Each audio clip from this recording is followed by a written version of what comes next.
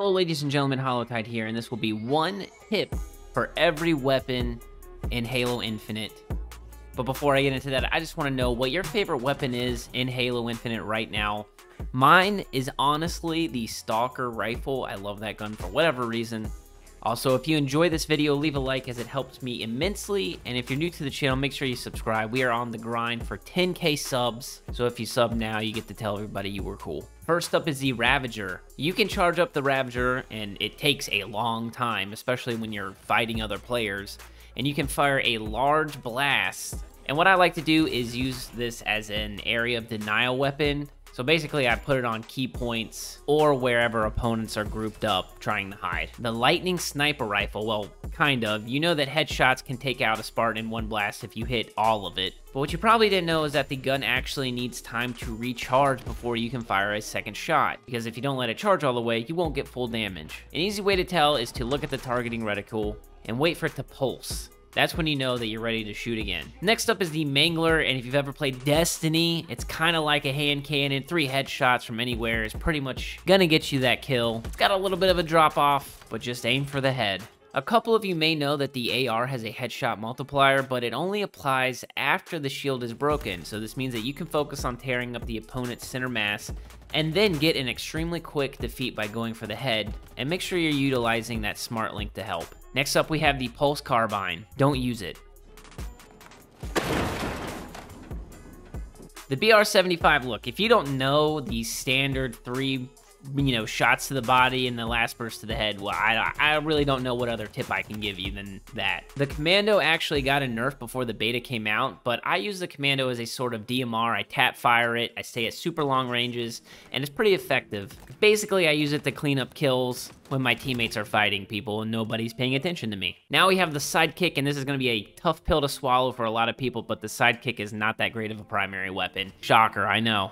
It is, however, amazing at cleaning up kills. If you take the shields down and then swap to it extremely fast, you can rip people apart. For the plasma pistol, we're going to get into some math. It takes 1 fully charged shot and 4 headshots, or 1 fully charged shot and 14 body shots to kill an enemy. So my tip is to leave it on the ground. Yeah, taking the shields off is great, but the tracking is not amazing, and I can't really endorse this weapon, especially since it's lost its EMP functionality on vehicles. Next up, we have the Disruptor, and it will break the shield with about 3 hits on the Spartan, and at that point, it'll start to do damage over time. The coolest thing is that this prevents shield regeneration. Also, like the Shock Rifle, you can chain the electricity to multiple targets, so you can actually get some cool multi-kills if the enemies are bunched up. 90% of players don't know that the Bulldog is a fully auto shotgun, and you only need 2 shots to either the head or the body to kill a player, so get up close and stuff your barrel into their bodies and let it rip.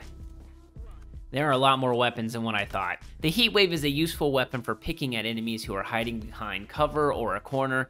Use the hard light projectile aspect of this gun to hit some sick off-the-wall shots for cleanup kills. I try to do it all the time. The Sentinel Beam takes 1.5 seconds to kill to the body, but the real bread and butter of this weapon is the ability to hit multiple targets since it goes through them. This means that you could feasibly take out a Warthog's driver, penetrate to the gunner, blow the Warthog up, and kill the extra passenger. The Needler isn't especially effective in Halo Infinite, though the tracking is, pretty weak.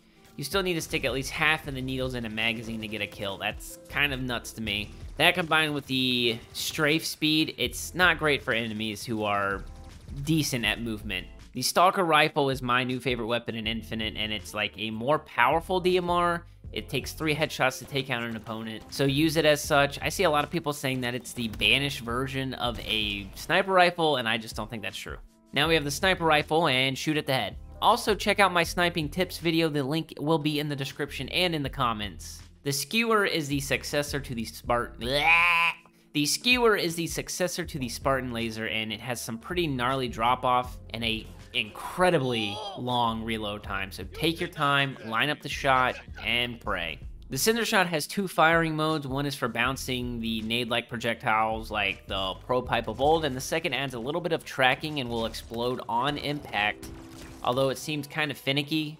Honestly, I would just say to use it like the Pro Pipe. and try to bounce your shots into people, shoot right in front of them, have it bounce right into them. Now we have the Hydra, and to me this weapon is a shell of its former self, especially from Halo 5, because that thing could be nuts. It comes with 2 modes. One is for tracking, and one just, you know, is a direct fire one. I would use it at range and almost as a concussion type of weapon to disorient your enemies. And please do not be afraid to spam, because it takes like 3 of these rockets to kill somebody. Big gun, go boom. Shoot big gun at people.